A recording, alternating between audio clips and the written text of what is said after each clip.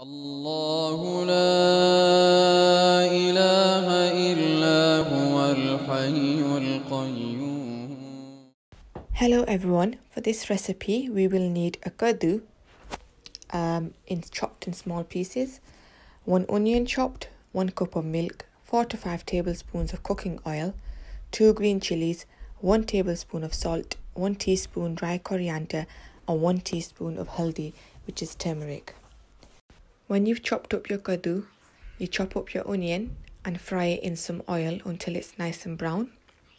Then you add in your 2 green chilies and add in your kadu and keep stirring until it's nice and brown. Then add in the masalas, the salt, the haldi and the dry coriander.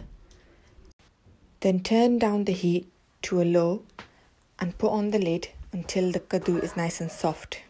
Then you add in your cup of milk and simmer for 5 to 10 minutes on low heat.